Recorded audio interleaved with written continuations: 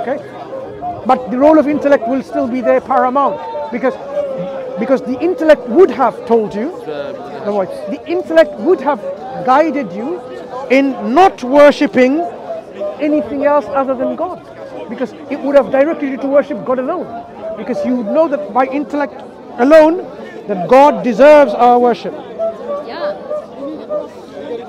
Yeah. So the question about Islam's role and understanding of life is such that human beings are created with this purpose, and they are well suited to fulfill that purpose. So even if you're born, the purpose of us is to how. Okay, so say if I become a Muslim now, if I did, maybe. Yeah. Well, how would I? So obviously, I do feel like a sense of connection and gratitude towards something, but like I've never. No, everyone I've been surrounded by has been so anti that. So no, I don't know what I really have. Second, sorry? Where I'm from, like people are very anti-religious, is it? Yeah. Okay.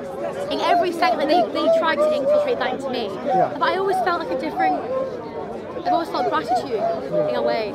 So how would I live my life now if I was a Muslim? How would I change? Yeah. Obviously, so firstly, you need to have this confidence and faith strong, because once you have a strong faith and confidence, you can bear whatever comes to you patiently. You might have difficulties from friends and families and so on, but because you recognize the truth, you will and you can continue your life with that belief. Once you have that truth within you, it doesn't matter how hard it is, you would know that, okay, no one can somehow force me into doing whatever, because people should, number one, respect your wishes. Becoming a Muslim, I am not suddenly taking my life away. Like you think you're scared, your family might think, oh, you're going to now no longer be my daughter, you're going to take your life away and become like a zombie or something. No, you will not only improve in your character, I'm sure you have a good character and good personality already, no doubt about it. It's already reflective of what I've discussed so far. But you will excel and develop and enhance your noble character that is already, and you will demonstrate that in terms of your interactions, of your etiquettes, the love, the care, the support, the attitude that you have. People will see the difference. They will automatically see that I want to be like you. Because how is it that you're not lying, you're not cheating, you're not being rude and sarcastic and mocking, but you're being so much caring and respectful and helping and being kind and showing so much more sympathy and empathy. You are like a person which people say, I want to be like that, how can I be not like that? When they see the difference, their reaction will change. When you see that you are more connecting with your parents, giving them more care and support and more honor and more respect and more help, that's not something that they expected. They will say, actually, what am I losing? I'm gaining more. I'm gaining more and more for my daughter, that I see in my daughter a change which is in the good direction. That my daughter is not going downhill, she's uplifting herself in terms of her independence of thought, critical thinking, behavior and righteous actions. She's being more and more charitable. She is being more what I'm aspiring to be. Imagine if you had all that money and people say, look at this miserable individual, doesn't spend a penny. You don't have money and you're giving away to charity. You're saying, this poor person is more need than I have. Someone hungry, almost dying, and you're about to eat, and you say, no. That person deserves this food more than I do. When people see these actions, the change in your character, no one will say like, oh, what have you become? What have you become? So that will, this is Assalamu alaikum, Sheikh Muhammad. If you have any question, you can ask him. We'll explain to you how the transformation comes to you. Prophet Muhammad sallallahu alaihi wasallam, did he not say, أو كما قال رسول الله, إنما بعثت لأتمم مكارم الأخلاق, that I have not been raised except to perfect the nobility of character. Yes. Actually, one of the things that is very convert, one of those ones who I met her mother, and then she said to me, the mother of this lady, she said to me, I wish my other daughter leave Islam last time. So she became a better person, she became close to me. So Islam is our good message, our good character. So, because one of the things we have tried to this God also, whatever we do, it's not about what the people see. It's my mission of Allah. My mission is God. So, if the action is and secondly, I will fulfill the right of Allah. And that's Allah told us in the Quran. For example, قضى ربك ألا تعبدوا إلا إياه وبالوالدين إحسانا وشكرا and to be doing the same. So it is something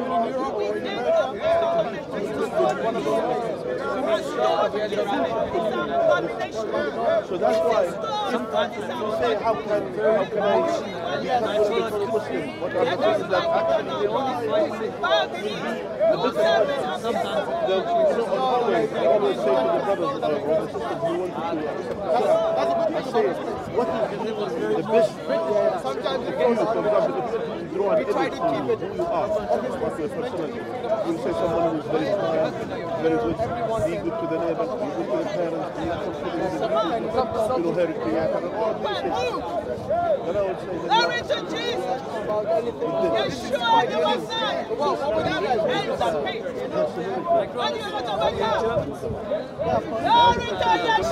Yeah. So what I would like to understand from you is this. Firstly, do you accept that there definitely is a creator and who is one and only? Or do you still have doubt about God's existence? Because that is important firstly to appreciate and acknowledge within ourselves as the truth of reality.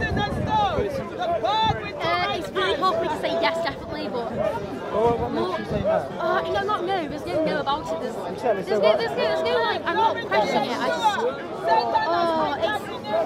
I do believe there's a creator. Okay. I do believe that. That belief. But it's hard for me to say that anyway. Sure. It's like a resistance inside me to say yes. Okay. So let's help you build on that belief to be convinced intellectually. Yeah. Convinced more intellectually. You see, if we are now here, something existing. Do you think there was a time there was absolute nothingness? Is it possible to have the absolute nothingness? Is it possible for there to be nothing? I don't think there is. Yeah, Can there ever be just nothing? Nothing will generate nothing. Yeah, exactly. Yeah, that's what I think. Right. It's just. So in the Quran, Allah tells us. You see, you see, the way to convince ourselves about this absolutely in the existence of the Creator is to really develop ourselves critically minded, critical thinking. Allah says, أم خلقوا من غير شيء أم هم الخالقون أم خلقوا السماوات والأرض بل لا يوقنون أم خلقوا من غير شيء. Were they created from nothingness, from nothing? Or were they themselves the creators? Did they create the heavens and the earth? Yeah. Nay, they have no firm faith. So the Quran reasons with us, and you would know that we did not come from nothingness at one point, because nothingness doesn't have any power to create. It doesn't even exist. So nothingness could not create. So that means there has to be always something. So why do you think we were created? Is there a reason? There is a reason. So do you accept there has to be always something? Yeah, I do. Now, what does that mean? Like, It's this nothing, because nothing itself is something. Can I mention something? Yeah. nothing is something, right? No, I said no. Listen, Yes. let me just clarify for you. Yeah? So now here, since you said there is a creator, yeah? This creator, it has to have main three characteristics. It has many characteristics. It has to have main three characteristics. Firstly, it has to be all powerful to create this sophisticated universe, correct? It has to be all knowing, meaning it has the knowledge to create this universe and this sophisticated universe. And it should have an independent will, meaning there is nothing forcing this creator to do what it is. So this creator decides to create and decides not to create, decides to create. So these are the three miracles. You accept this?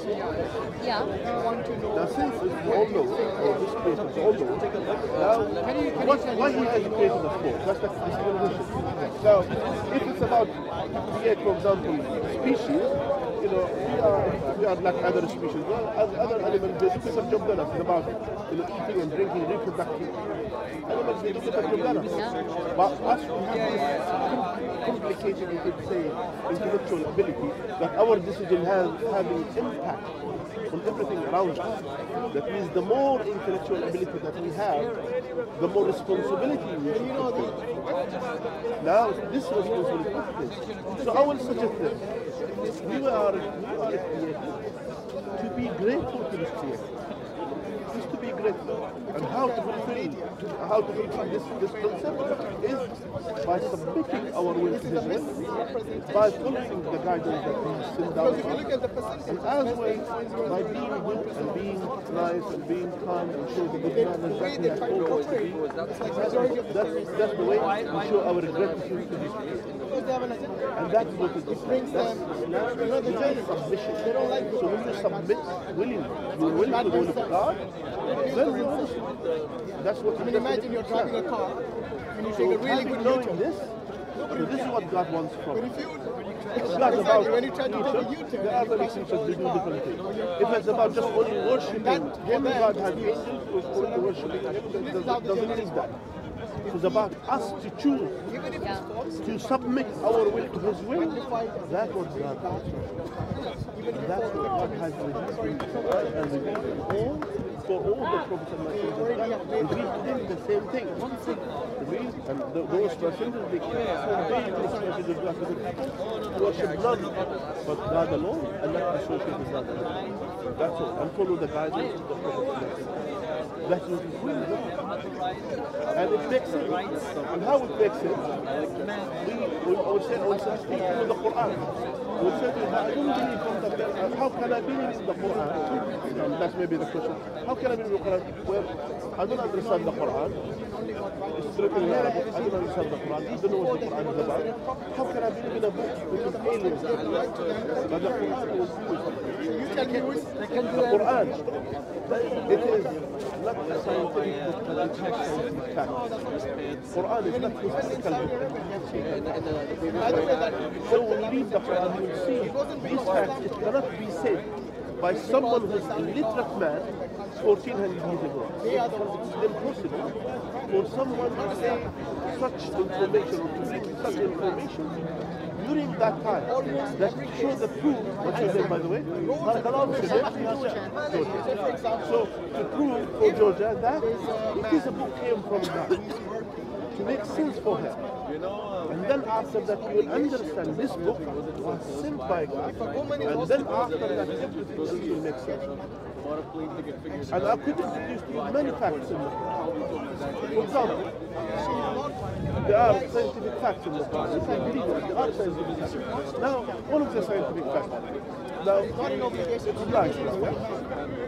Now, when you look, the stars are not appearing yet, but when you look up there and some stars or whatever, actually when you see the stars, you see the stars or what do you see exactly in the stars? What do you see? Shiny things. What are they? Just like stars, like celestial bodies and rock. So listen, it's actually what you see when you look up in the sky, when you see the stars. Actually, you see the history. You don't see the stars. No, because they're dead, aren't they? Yes, because what happens? You literally see the positions of the stars. You don't see the stars. Yeah. Positions of the stars when the light departed from it millions of years ago.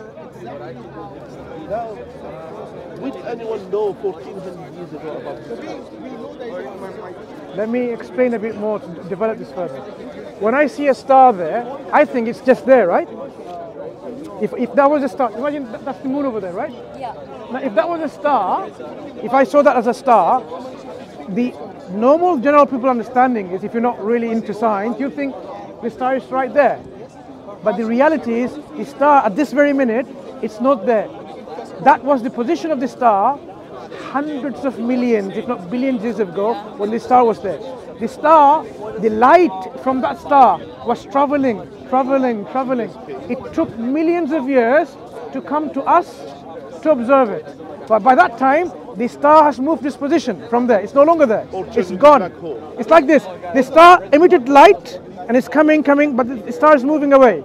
And by the time it goes there, the star is somewhere else. So, Why though? Why? Because that's how great is this issue. but So you think God created all the stars no, but and the moon? we want to make an important point. Though this is something that we were amazed to hear. I think we probably have just slightly missed it. The stars that we see, they are not there. We only see the star that was there at one point. Do you agree at this time? It's called the position of the stars. Quran says مواقع النجوم. in the Quran, فلا أقسم بمواقع النجوم. Meaning, God says, I will not make an oath by the positions of the stars. وإنه لقسم لو تعلمون عظيم. And it's a great oath. But you are not yet aware of this. God is addressing the people at that time. You're not yet aware of the meaning of the term position of the stars. Yeah? So now we discovered recently that after this discovery and after recently we knew through telescopes and everything, now we know those stars who are millions of years away from us. What we see now, when we observe them, we literally observe the position of the star when the light departed from it. Yeah, not the star itself. It's the position. Who told Muhammad upon him and literally? So does it keep the light there or something? No. The light has come to us already. These lights, they travel, come to you. Oh, right, okay, right, yeah. But the light is, the source has moved away. So the star moved away from its thing. So the Quran is highlighting an aspect called, it's the position of the stars. Normally people would not even understand, what do you mean by position of stars? Because what you see is what's there, but it's not there. So that knowledge to a scientist or an astrophysicist should be striking. Like, how would someone even know this information?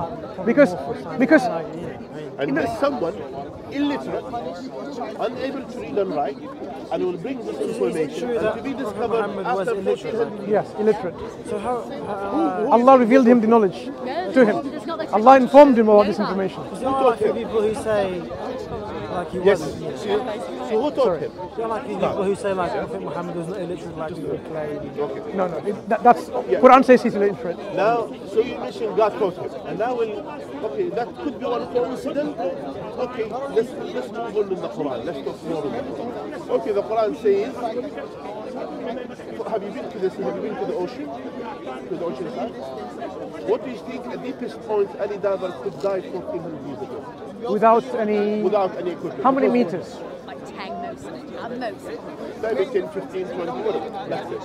Would anyone know what is deep in the ocean? A mile deeper in ocean. Would they even know how it looks like? We didn't have the technology to do that. They didn't have the clue.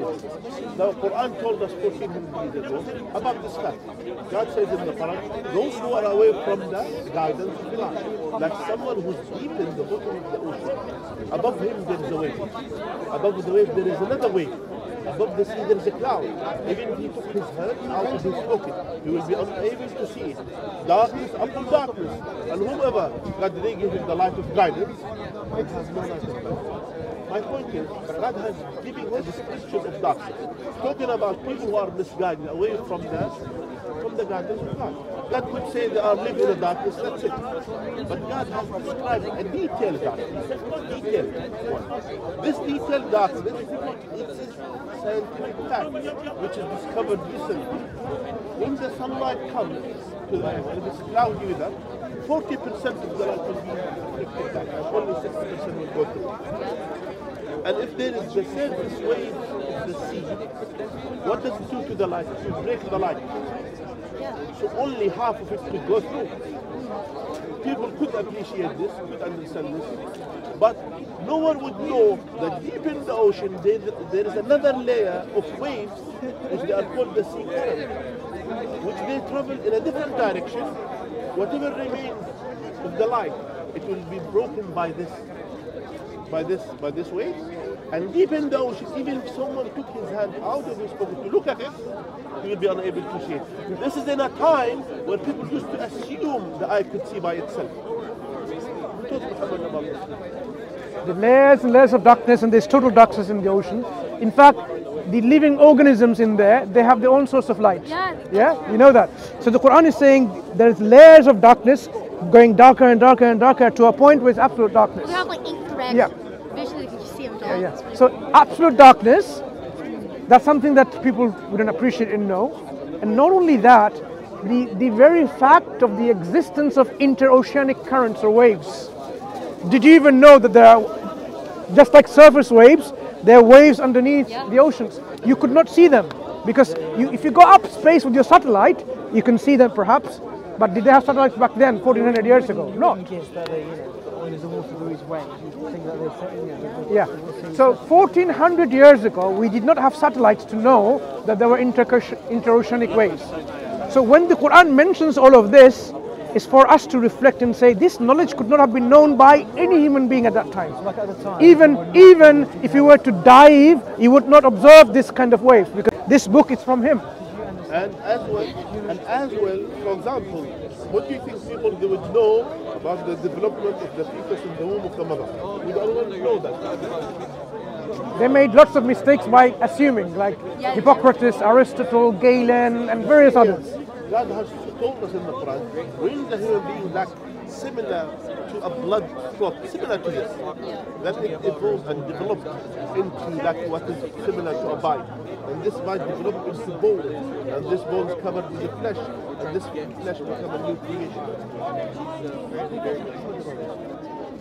Just to give you a background context, at one point there was this scientific consensus and understanding for the majority of the people that human beings were like a miniature human being in the sperm from a man, and it became bigger and bigger and bigger. And in 1673, Van Leeuwenhoek, when he had his very simple microscope, but it was powerful enough for them at that time, he says, look, we can see that, and they actually drew like a human being like this, and then it becomes bigger and bigger. It's called the pre-formation theory, which is, of course, it's false, it's incorrect, but that's what the belief had even in the 1673 at that point. But the Quran, 1400 years ago, is telling that no, human beings are created in successive stages, development one after the other, one form of the other, from this stage to the next stage and so on and so forth, going against even the scientific consensus of the day. Okay? Now we appreciate and realize the Quran has been clearly saying what we know all along from today's understanding of science. But our point is, this information in this book, the Quran, comes from which source? It could not have been come from any person, any people, any community from the socio-historical milieu in 14th century, because they had a false understanding then. They thought the menstrual blood helped in coagulating the male's discharge to form a human being. But we know that it has no function in creating a baby, menstrual blood. Okay, that's what they believed. So going against the current, I mean at that time, the contemporary scientific understanding, the Quran going against that and said, no, it's not like that. And now we ask this question, how did the Quran know and get it right? When you had, say, 16 different types of theories and all of them are wrong, some right here and there, and Quran gets all of them right, from someone who doesn't have medical science knowledge, someone who doesn't have scientific knowledge, let alone any knowledge of reading a book of any kind. The Quran tells us if they knew that you were able to read and write, this is answering your question, they would have doubted. The Quran says, you know, they know his community has seen him not being educated and learned, because at that time not many people had the luxury of being educated in an institution and have the learning. Many people didn't know how to read and write. Those who knew how to read and write are a certain group of people. So when Prophet Muhammad is already mentioned in the Quran that this is the case, and he's bringing you the Quran as an illiterate person and going against your consensus and your science, proving you wrong, what should be our rational expectation of this phenomena? That he is the scientist? Back even then, you know, look, we're calling him the best scientist, the best philosopher, best, people provide the best economist, best military leader, everything apart from messenger. All of that is to demonstrate to the people that he is a prophet of God, a messenger of God, as a proof and evidence, so that people can believe in that book and have faith and certainty. Because anyone can say, I'm a prophet of God, right? But the Quran gives not only the guidance, it gives you the proof and evidence with that guidance at the same time, so that your heart can be settled, your mind can be settled, because your heart and mind will be at synchronized with this understanding. You will say, yeah, it makes sense to believe in one God rather than many. It makes sense not to worship an idol like a monkey or an elephant or a half human, half elephant, or it makes sense not to worship in multiple of deities, 3 in 1, 5 in 20, whatever. But whatever it tells you about God, that God is all one, absolute, independent, self-sufficient, He is not born, doesn't produce children, there's no likeness unto Him, your mind will accept that. Your intellect will accept that. Your heart will accept that. And that is what Islam makes people to willingly, voluntarily accept it. That's called the voluntary submission. Islam, as my Shaykh was saying, is a voluntary submission of oneself by what? By this kind of processing critically, individually, without any coercion, without any force, by saying, I recognize the truth. Yes. I understand the truth. And I appreciate and it makes sense to me and I want to follow this truth. That is what Islam wants us in terms of this kind of rationalization and intellectualization and internalization of this reality. And when you do that, you would not care about like, okay, what are my friends going to think? Like if I become a Muslim, that, oh, I'm going to start eating halal and what and stuff like that. You know, people have all these things. So let's talk about the issues of hijab. Hijab.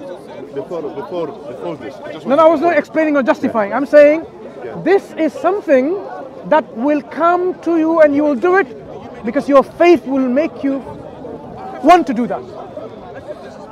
It's not that you have to become a faith, like it's not something stopping you from becoming a Muslim, but you would want to yourself put on this hijab. So once you become a Muslim, because of this intellectual internalization of the reality and truth, you'd want to say, I don't want to drink alcohol. I don't want to go and sleep around with men or women, whatever. I don't want to eat this nonsense food that is going to be unhealthy. I want to live a life of sanity, dignity, honor, respect, well-being, mental health, physical health. And once you become a Muslim, you will see this is exactly what Islam is providing. And also, before we come to the point, there are a few things. Now, for example, there is one atheist. He said he was atheist. He said, I became a Muslim after I heard about one single hadith about the Prophet. He said, Muhammad, if either he is someone who is a true prophet of God, or he is someone is advantageous, someone who is taking advantage of the situation. One of these. And he said, and I was looking for anything that to see that he is advantageous. He wants to take advantage of anything. Yeah. He said, when I looked into his life,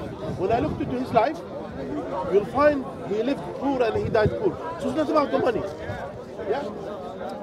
Now here, as well, in terms of authority, you'll see him sitting with his companion like one of them. That when you come in, you don't distinguish between him and others. He's like them, he's one of them. Yeah. And as well, and he is someone, he is humble. He will accept someone even. In someone, if once he was adjusting the rows in the battlefield. So one of the companions, yeah, he was adjusting them. He said, "Oh, you hurt me." Then he said to him, "You take back your revenge. If you want to do the same thing again." He said, "No, you were wearing something, you were wearing clothes, and I wasn't wearing something as a top."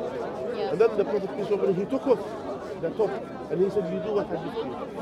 So someone who is that level, and yet he will humble himself to someone who is one of his subjects should be, and yet he has no any arrogance or pride not to equal himself to someone like to another human being.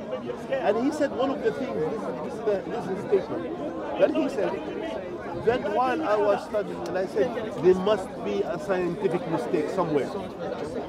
Until he said, when an eclipse happened during the time of Muhammad. And it happened when he lost his son. He had a son, Ibrahim, his son, and his son died, then the eclipse happened. A moon eclipse.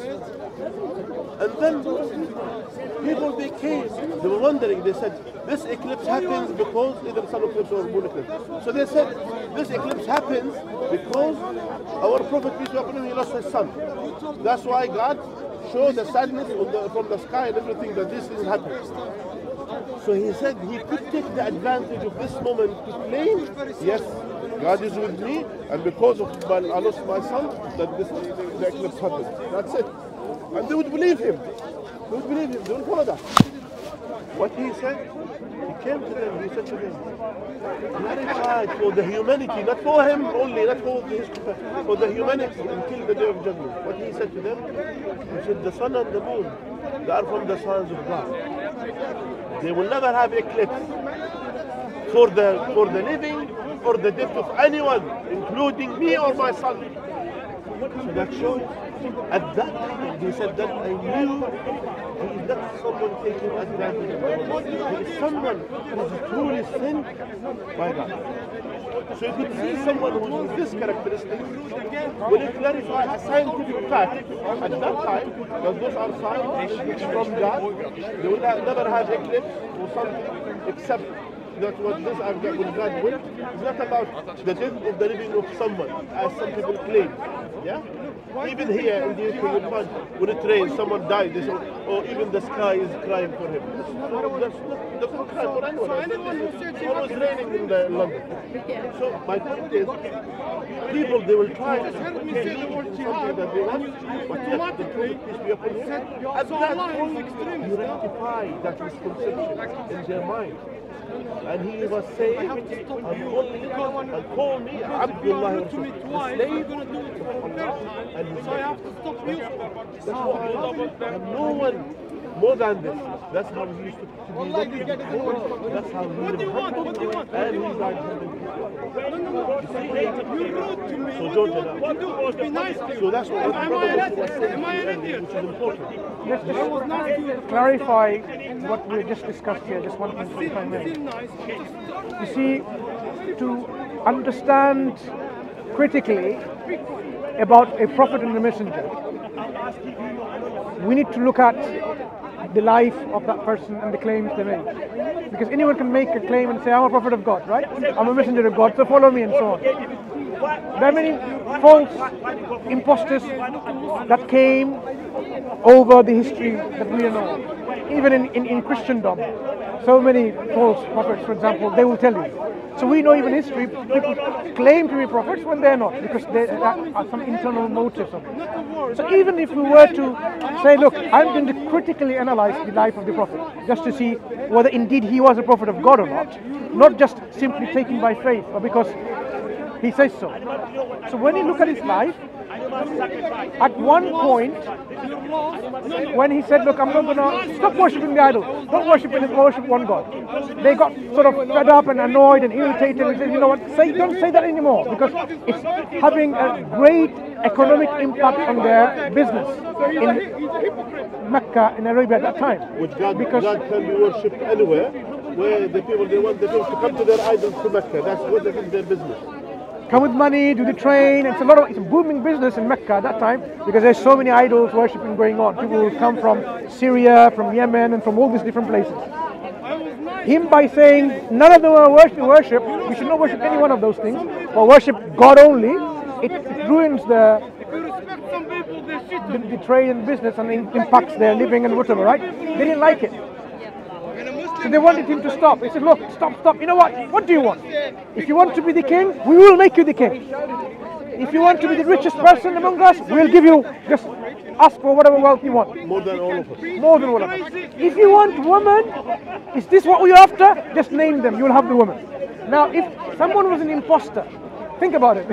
If someone was an imposter, say, my golden opportunity, there you go. Make me a king, make me the wealthiest, and give me all the women I need, right? You know what he said? He didn't want any of that.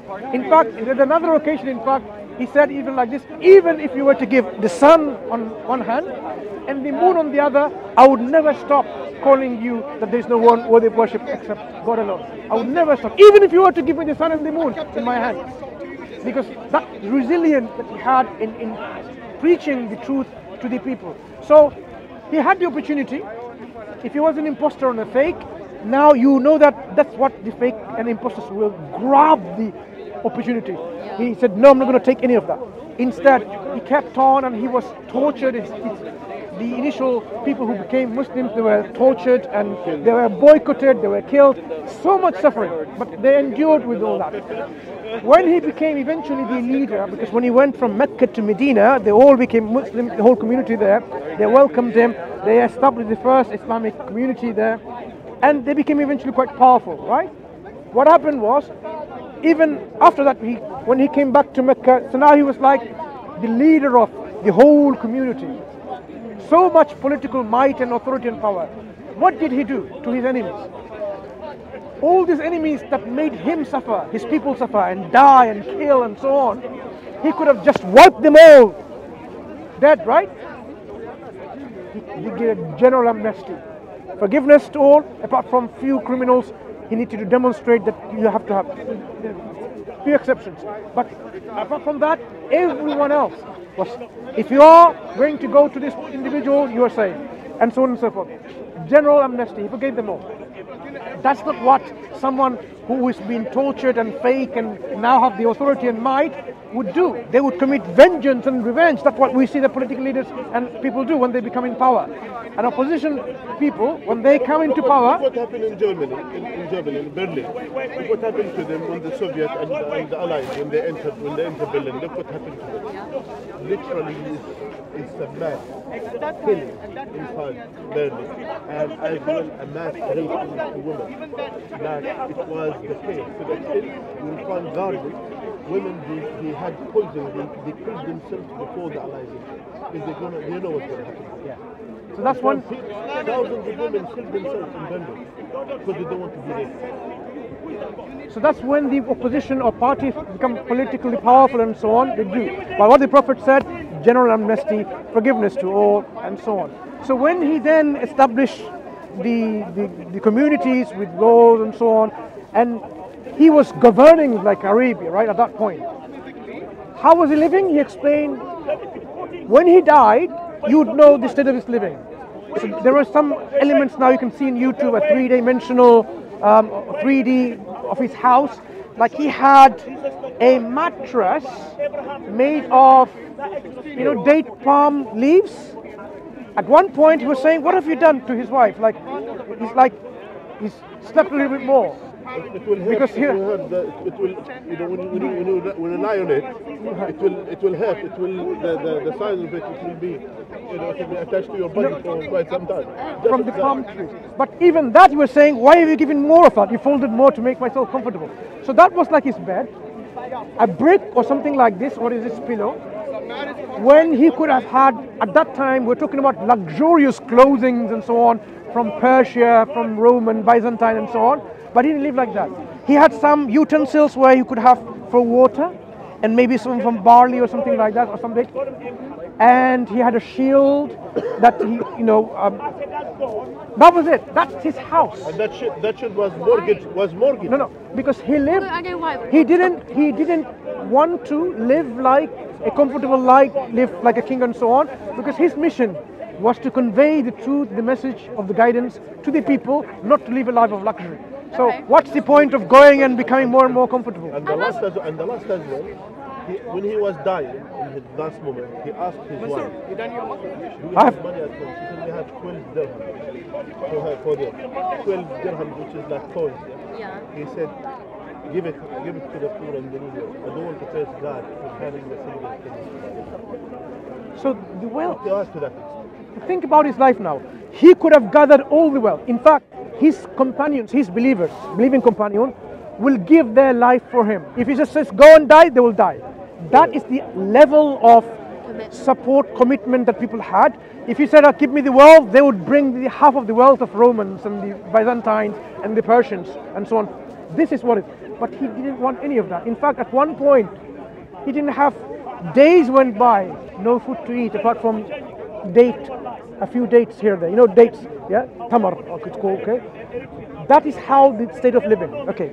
So now we realize his living condition was such that it is not a person who is an imposter or fake to live like that, because he had all the opportunities to live differently, because that's what fake people want, because they want to make themselves happy, rich, famous, commanding, authoritative. He had all of that, but he didn't behave any of that. He was so humble and so low. He was praying every night. He'd wake up every night and pray like 2/3, 1/3, 2/3 of the night. Why? Why would he do that? God has made him a messenger. He's forgiven him all his sins. But he says, am I not being... How the hadith goes? Alam akuna abdan shakura. Would I not be a grateful servant of God? Even though God has forgiven him and given all of that, he would say he will still behave like this and thank and glorify God. What else did he do? In terms of, we talked about, some people say, you know what, he did all of this because he wanted to unify the Arabs. Guess what? He was talking against the Arabs. How can you do this? How can you bury your daughters alive? How do you bury your daughters alive? For what sin do you do that? Because you will be questioned for what you do that. Because they had the tradition of when a female child was born, they considered it as a financial liability because they have to marry her off and so on and so forth. They would take the live child somewhere else and bury her alive. Yeah, they used to do That's how it was. Really? Exactly, yes. That's how they were. That was the norm. And can you imagine someone who is standing against this? That was the norm. That's how much. Why do you think people, think about it, why do you think people from all around the world, from different cultures, from different backgrounds, why they believed in him? Why do you think this? Why do you think someone, this brother from Bangladesh, another brother from India, some brother from Africa, from all around them, why some people will believe in someone who's an Arab man in India lived 1400 years ago? Because of his character. Yeah. But the question is, He shows, So just to continue. that shows the great character peace be upon him. So the question is to you, sister Georgia, I will ask you, do you believe in God? Were you following George? I was following them. After we discussed about Prophet Muhammad, you believe he is a prophet from God. So that makes you Muslim. Really? Yes. But you have to accept Islam as a become an official Muslim. The person has to take a step, which is the testimony, which is the person has to testify there is none worthy of worship except Allah, meaning Allah is the one God, and to testify that Muhammad is the messenger of Allah, and then you will be officially Muslim, like all Muslims, and will be member of 1.8 billion brothers and sisters. You will be our sister in Islam, and we'll be there inshallah. great, and Jesus is also a To prophet. teach you, and we'll be there inshallah to teach you and to help you and all of this. Now, do you want to accept? She keeps telling me Because that she wants in to your go heart- to a mosque. No, no worries. Before the mosque, no problem. In your heart, you're already a Muslim. You're already Muslim. Yeah, okay. Yeah. So She coming back to that. we will. And by the way, we have. I run as well the Salah course to teach people how to pray. I do it at Regent's Park Mosque, which is through as well as a part of my project I do with Salah. So inshallah, if you want it, we'll start teaching. But the first thing now is you, Georgia. Yeah, is you. Now, since you're in your heart you're a Muslim, yeah, to take that step of testimony of Islam. To say it, we'll say it, to say it in English, if you understand, and then to say it in Arabic, that's how it works, yeah? And then after that, it will be good, you'll be welcome to this 1.8 billion brothers and sisters, okay? Movies you have to do it for yourself, not for Yeah. And All right? Yeah? Yeah. Let's say it together. Oh, yeah. what, do you want to Oh, you. I mean, she's like, oh, I'll tell One you. second, brother. But listen, sister, you're already there. I'm not convincing you of something which you are not. You are already there. Yeah. So you just you're doing that as a Thing is- official Muslim. Yeah. Yeah. So you are already there. I'm not. No, yeah, introducing no, him. what you mean. Yeah. So what we will say, just to say the testimony, you will become official Muslim. To identify yourself as a Muslim, and slowly, it's a gradual. Islam is a journey of learning. You keep learning, and you learn, and you learn, and you learn. And all of us here, we're going to be there to teach you and to help you, and for any questions, we're going to help you. All right? Okay? Okay. Now, wait a second. Okay, let's do the testimony. Yeah. I don't want to do anything with everyone No, else. don't worry. That's It's fine, okay. that's fine. Let's go to one side. If you want, Shall we go to one side? or here? Total up to you. But you listen. I don't know. Listen, by the way, There's a lot of swearing and that's a behind. great thing. Yeah, that's a great thing. By the way, you are. What happens? Let me tell you something. Yeah, You are already there. Just only to say it, we'll say it in English, and then we'll say it in Arabic. All right? Okay? Repeat after me. No, wait a minute. I think, listen, I think because, I mean, obviously, if she has to do it, you know. Yeah. She doesn't need to do it in a mosque. If you feel that you have to go to a mosque, there's no need to go to a mosque. I don't know make whether the she was serious about that. No, no. Because the song. أشهد أشهد أن لا أن لا إله إله إلا إلا الله الله وأشهد وأشهد أن محمدا محمدا رسول رسول الله. Yes. You are officially Muslim, and there's a few good things for you. Firstly, all your sins is wiped as if you are a newborn baby. You have no sins. Really? That's the first thing. This is that you are a new Muslim and you accepted Islam. That's something which is great. Now, my advice to you as well, of course, in Islam recognizes marital relationship, husband and a wife to get married. That's easy. You can Muslim. You know, Can I speak to you later? Thank you. the nikah. That's the distinct. Well done.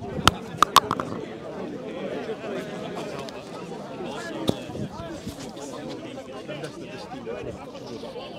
And of course, modest is the key to Islam. Of course, so you're already there as well to improve and improve. You know, that's something which is in your advantage.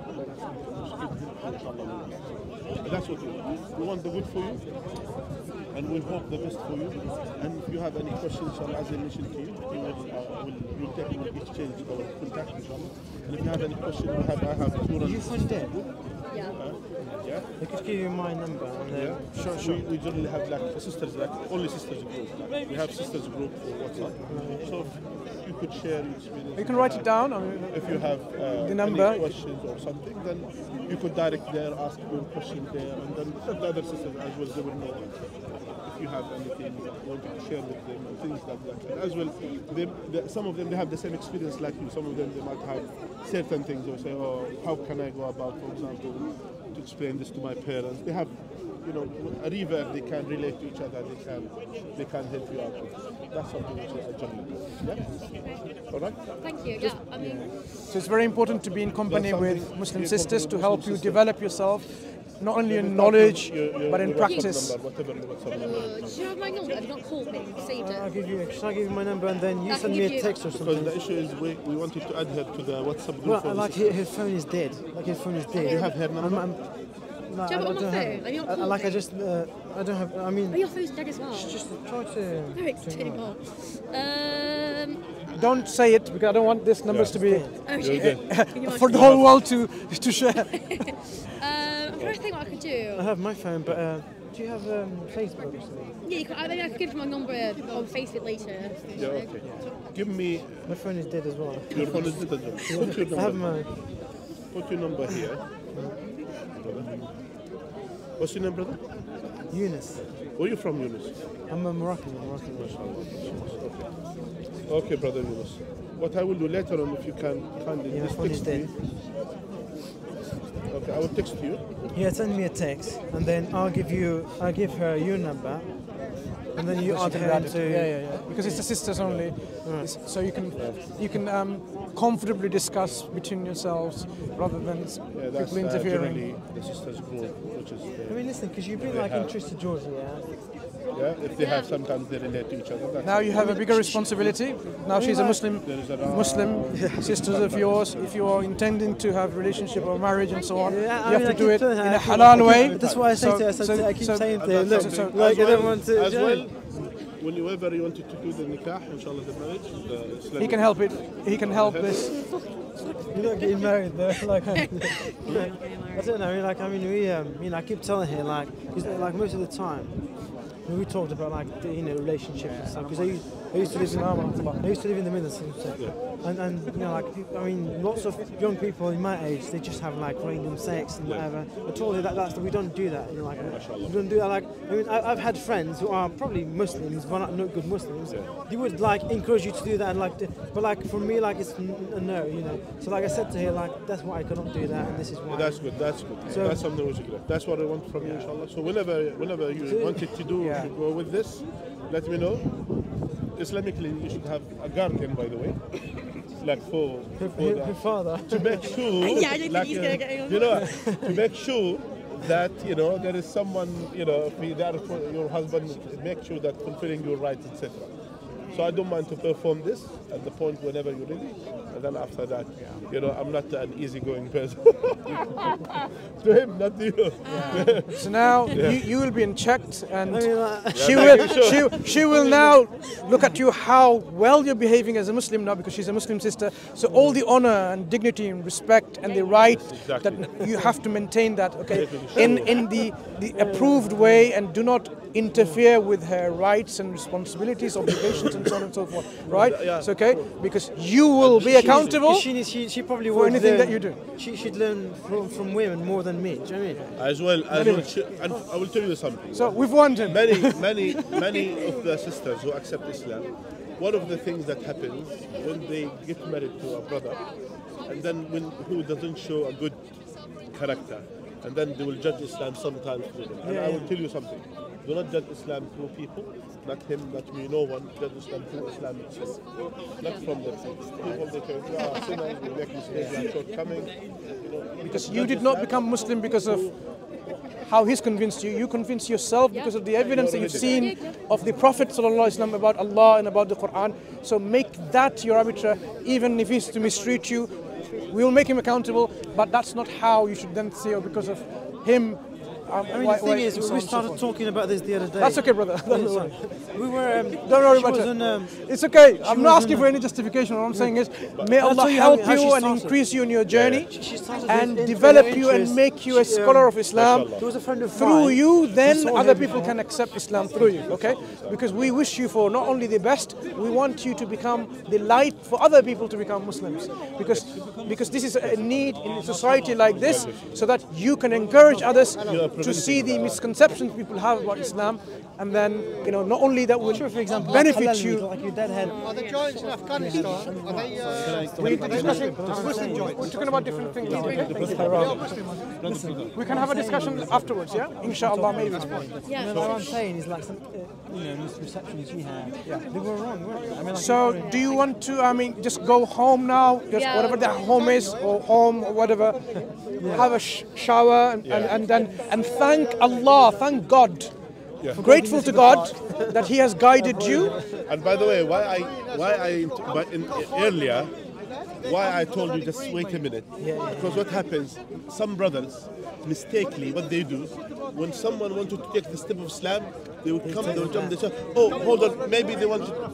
This moment, the person will reach the level of Iman, wanted to take the Shahada. So when someone just postponed this one, sometimes Shaitan wanted to postpone it for another day. You never know. So that's why. So be grateful and thankful that Allah has guided her, because this is what we believe as Muslims. You'll realize we cannot convince anyone, neither can the Prophet, to guide. He's not able to guide. Allah is the one to guide. We are only the conveyor of message. Conveyor of message. Even the Prophet ﷺ, our Prophet, he tried and tried to get his own uncle to become Muslim. And he couldn't. So the guidance is not in the hands of us or even in the Prophet. The guidance is in the hands of Allah. So we should be really grateful. We should be really grateful and thankful to Allah for this. Okay? So, may Allah, bless you. May Allah bless you and increase you. Take care, right? Yeah, I'll send her the number. Okay, go ahead. Thank you so much. Good night, For those of you, just text me about Juro Park. and then we'll be in touch, yeah? about Juro Park. It's Sunnah, not Shia. Shia is fake. Good night. Thank you. but brother, it's okay. You're a Sunni brother, yeah? Sunni, yeah. Yes. Shia, it's not Juro Islam. No. So just some general comments to our audience, brother, to explain. Alhamdulillah, wassalatu wassalamu ala rasulillah. There are a few things that I wanted to point out.